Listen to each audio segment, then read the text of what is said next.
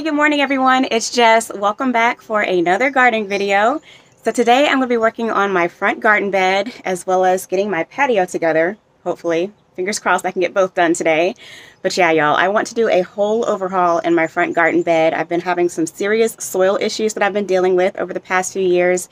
If you guys have been following along, you probably know what I'm talking about. So I'm going to go over that with you guys. I'm also going to probably show you, I think I'm going to start with the plants first, just do a mini plant haul of what I'm going to be planting, and then I'll explain what's going on with the front bed.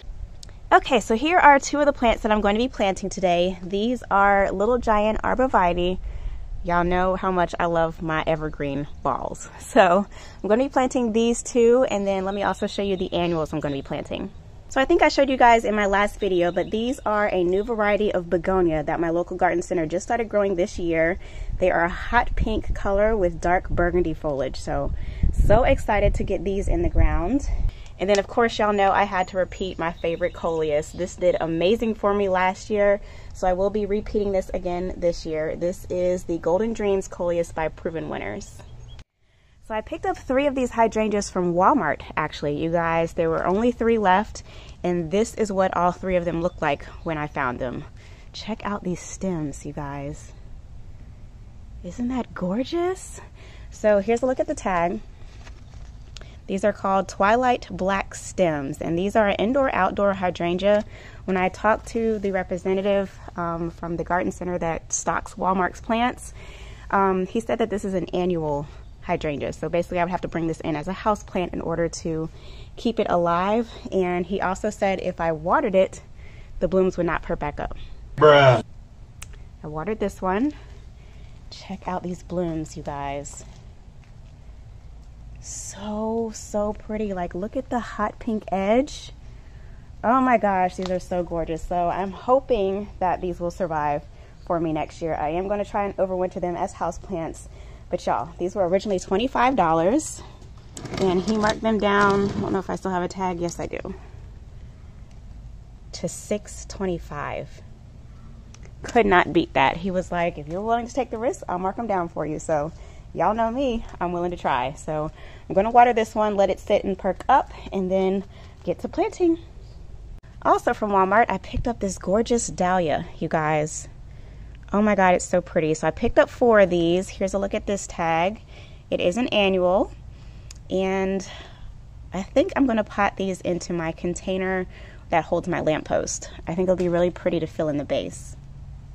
And then y'all know me, y'all know I had to pick up some Super Tunia Bordeaux. This is something I have to plant every year in my garden.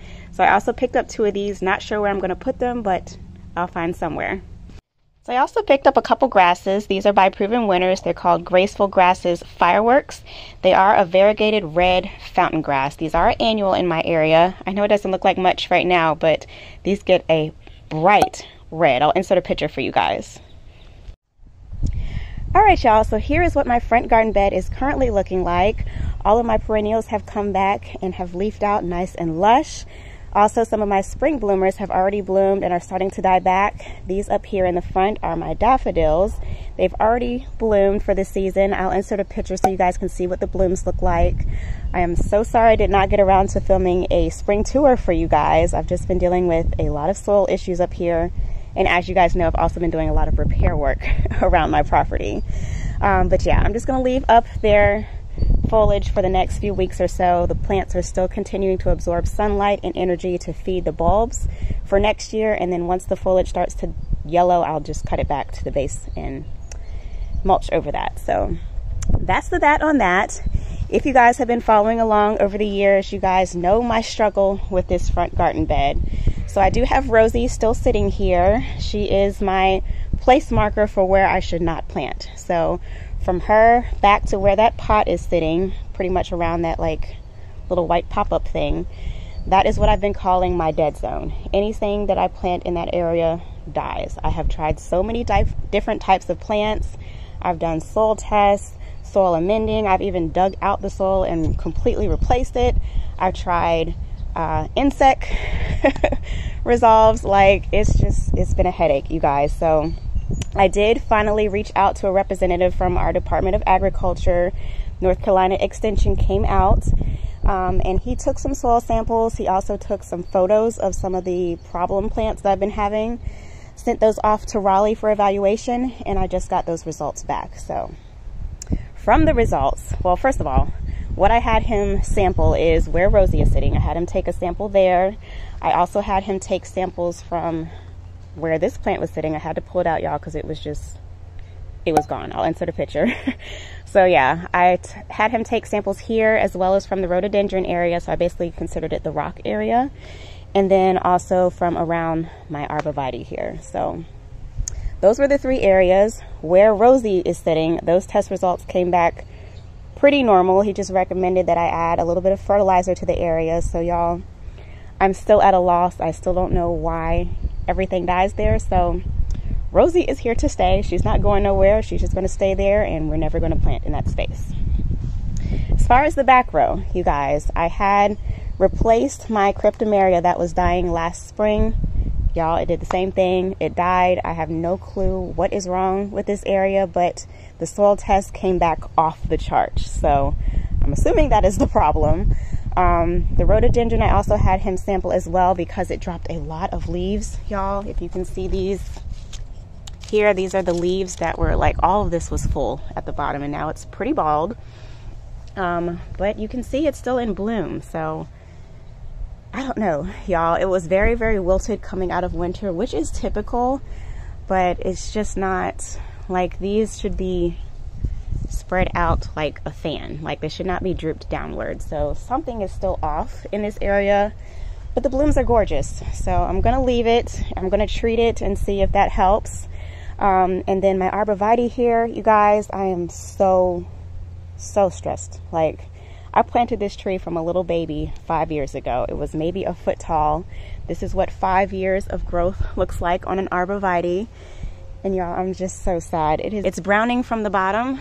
And initially when he first came, it was literally just this side of the tree. And now it's starting to spread around the whole base. So I'm completely stressed. The soil test came back saying that I do need to add a little bit of lime to the area.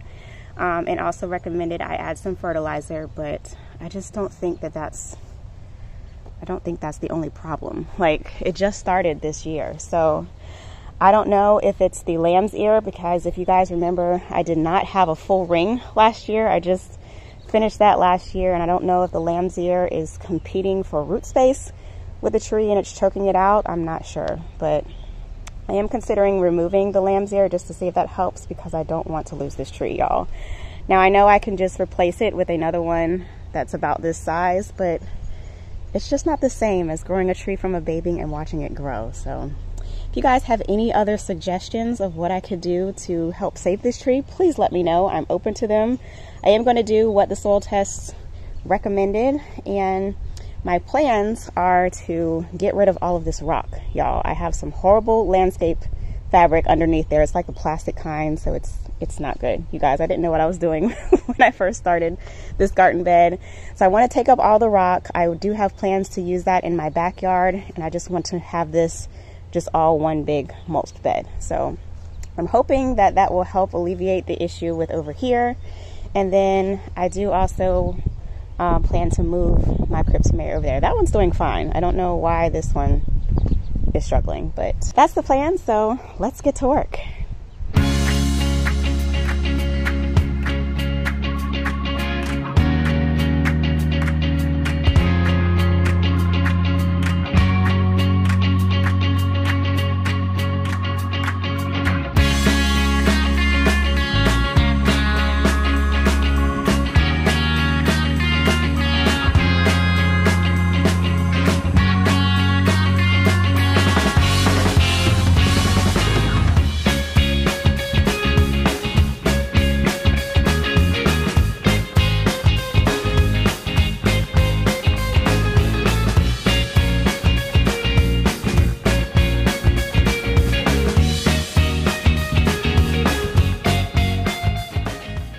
Alright, you guys, I got all of the big rock up. There's still like a few pebbles left, which I'm not going to worry about.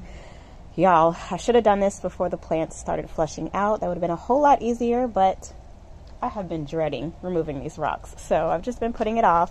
What I'm going to do next is pull up this disgusting cheap landscape fabric that has been here for 5 years at this point. I'm going to pull that up and then start working in the amendments.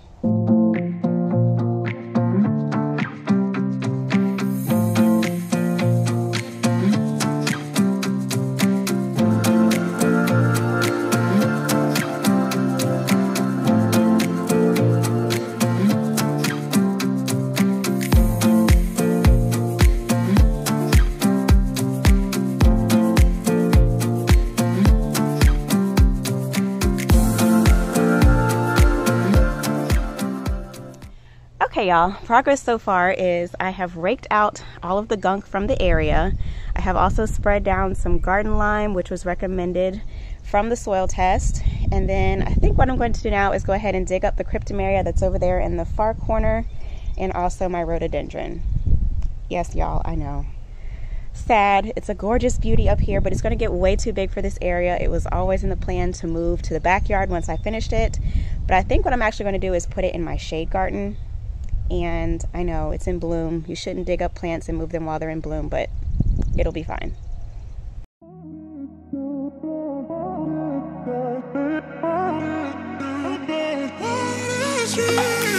A million people in the crowd, but I only see your face in all the lights. And as the bass keep pounding on me, baby, I really wanna make you mine. I don't really care about love. I don't really care about happy ever afters. Something about you gives me hope. Something about you, yeah. When the sun goes down and the night sky's falling, do you believe in one-time lovers? 'Cause deep inside of my wildest dreams, you'll be by my side. When the sun goes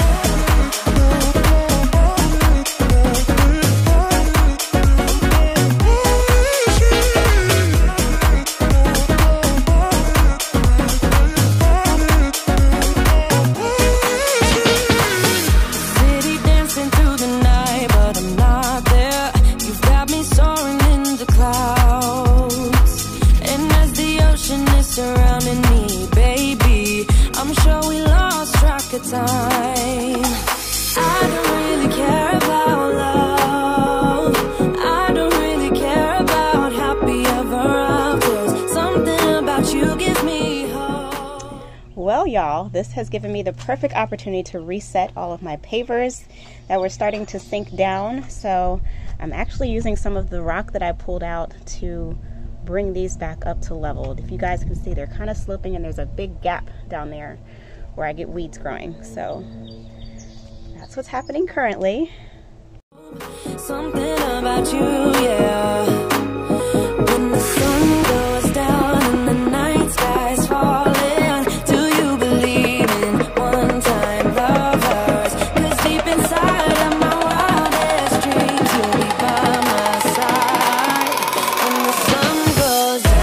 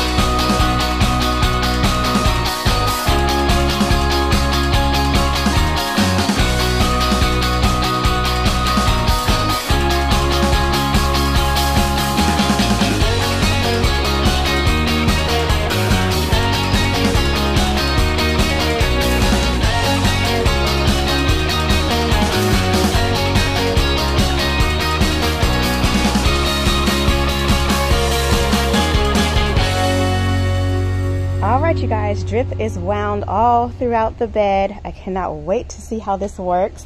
So what I did over here is I just connected to my distribution line with an elbow. It starts here and then I just snaked it throughout the entire bed. So now all I'm going to do is mulch.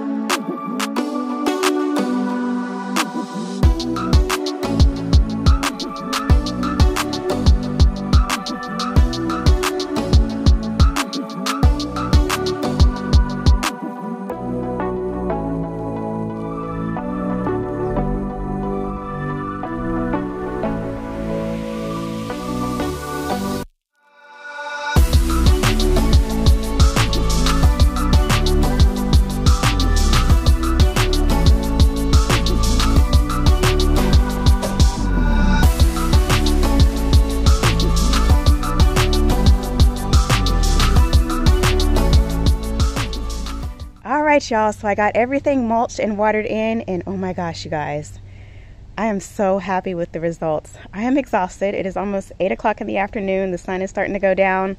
I started at 9 o'clock this morning, you guys, so this was definitely an all-day project. Really quick, let me run through and explain what I did. Okay y'all, so I just finished watering everything in, but this is where I ended up moving the rhododendron to. So this pot right here actually used to sit in this location, so I just moved that over, popped in the rhododendron, and then I moved my tree here. So yeah, I think it'll be happy in this space. Also, here we are in my backyard. This is where I repurposed about half of the rock. I have another mound behind me that I have not put in its place yet. But my idea is to keep this in kind of like a semicircle shape. Y'all, this was a perfect opportunity to actually go in and clean these rocks, but I'm not going to worry about it. I'll just top it off with some prettier rocks when I get the chance. But yeah, this is where some of the rock went. And then here's where the other half of the rock went. I do know where this is going. I'm just not ready to put it in the place yet. So yeah, this is kind of like my dumping ground for plants temporarily waiting to get in the ground. So here's what my front door is looking like. I did hang my wreath, and you guys, I think the pink looks so cute paired with these two Eugenia topiaries. Oh my gosh, I'm loving it. So I just need to get a rug to fill the space. And then I do still have my hibiscus that I got on clearance here. Cleaned it up just a little bit. It has perked up, you guys. It's just not in bloom. So stay tuned for my bloom tour. I will definitely be doing that for you guys. I did also redo my pavers here. I know I need to pressure wash, you guys. It still looks crazy, but the pavers are flush with the sidewalk now, and I am loving the way that that looks with the fresh mulch. It just looks nice and tidy. I am loving it. And then as for my patio area, I didn't do too much. I just gave everything a nice hose down, cleaned all of my furniture, cleaned the shutters. I did pot up my fern. So y'all know I have to have a fern every year. Normally I do a Boston fern. This is actually a macho fern. They don't shed as much. So love, love, love the texture that provides. I do still need to go get some new cushions because mine were disgusting and I don't feel like cleaning them. So I'll just get some new ones, pop those in, they'll look nice. I did place both of my clearance hydrangeas on each side, just sitting on the ground for now. I may pot them up, I'm not sure. I just love how they're looking. Cute little pop of color on each corner. And then this dead looking tree back here is a hibiscus that I got on clearance, I think 3 years ago now. It will leaf out, y'all. It's alive. Trust me. It'll leaf out, it'll bloom, it'll look gorgeous. So cannot wait to see all of that fill in. And then as for my front garden bed, y'all did see I did a whole overhaul of the back row, and y'all, I am loving the way all of this mulch looks. Like, it's just so uniform. It's pleasing to the eye, and I'm so glad I made the decision to get rid of those rocks. So really quick, I popped in my little giant arborvitae over here. This one does get 3 to 4 feet tall and wide, so it's actually going to get larger than the balls I have lining my driveway. So I'm hoping that it fills in this entire corner over here. I did move the dwarf cryptomeria that was sitting over there to the center where the rhododendron was, hoping that will do well. I still have my 2 boxwoods that have been in the ground for 5 years now. They're doing amazing. I love the lime green of their new growth. Like, look at that pop of color, y'all. So pretty. I just love green. And then I did also place another little giant arborvitae over here on the corner. And y'all, I am praying, fingers crossed, that this plant survives. I hope I don't have any more issues with the soil in this area. So down in front, I do still have my 2 hostas here, y'all. I have to give you a close-up. Look at that. Oh my gosh, is that not gorgeous? Look at that color. This is my favorite hosta, you guys. I love the yellow and that teal blue. It's like an icy teal blue. So pretty. So these do fade a little bit when we get closer to summer, just because it gets a little bit more sun. But I enjoy their color so much up here during this time of year. Over here in the corner, I did plant a little trio of the coleus. They were super wilted, you guys, so I just watered them. They will perk back up. Oh, I think my neighbor's done mowing. Great. Just kidding, he's not done. I hope you guys can still hear me okay. But I did decide to leave my lungwort here in the center. I think I'm actually going to pop out the pup and plant that over in my shade garden. But this will fill in this entire space. And then I did plant 3 more of the coleus. So those will perk up and fill in and just look so gorgeous, y'all. I cannot wait for all this color. Down here on the corner, I did pop in a fireworks variegated fountain grass, and I cannot wait to see this color up, y'all. I just cannot wait to see everything fill in. This part of the bed does get full sun in the summertime, so that will color up nicely. The begonias will do great. These begonias can take sun, so they'll be fine. Still have my heuchera here, and then my drift of salvia has come back. These were on clearance last year, looking really scared. They've come back, and look at their blooms. So pretty. I know it looks pink on camera, but they are actually purple in real life. I don't know why. I'll have to figure out how to change the settings on my camera so y'all can actually see the colors. Rosie's still holding her spot here. I do have right here next to her an anemone, and then another fireworks grass that I popped in. And then over here, everything just stayed the same. I just gave everything a nice mulching. Of course, you guys did see I planted my drift of begonias. Cannot wait to see those fill in. And then lastly, let me show you guys my lantern here. So all I did was pop out my pansies, and I popped in 1 single Super Tunia Bordeaux in each of the hanging baskets. And I planted all 4 of my dahlias down here. So I think it's going to be so pretty. It's such a pretty mix of color in this front area. So you guys definitely stay tuned. I will definitely be giving you some garden tours as things progress throughout the season. I hope you guys enjoyed watching this video. If you did, please give it a thumbs up. It really helps out my channel. Leave me a comment down below and subscribe if you're interested in seeing more from me. And as always, thank you guys so much for watching. I'll catch you in the next one. Peace.